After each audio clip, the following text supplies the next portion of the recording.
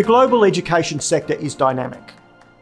It is characterised by continued growth, high levels of academic and student mobility, increased competition and changing funding regimes. The uncertain geopolitical environment provides both opportunities and challenges, especially in relation to the attraction of academic and research talent. The key question is, how will the sector evolve?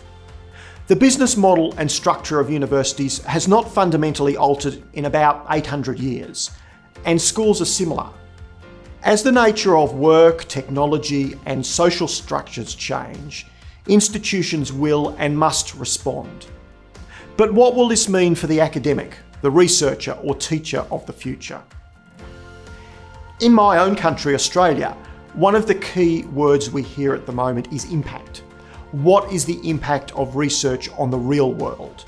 How are institutions engaging with business and the community? And how will the student experience be improved? This is a global trend. So aside from a desire to find and attract the best researchers and teachers, what generic skills are being sought in the sector? Organisations are seeking leaders who can engage across disciplines and externally. They want people who can lead by influence and not just direction, and those who can identify and adapt to change.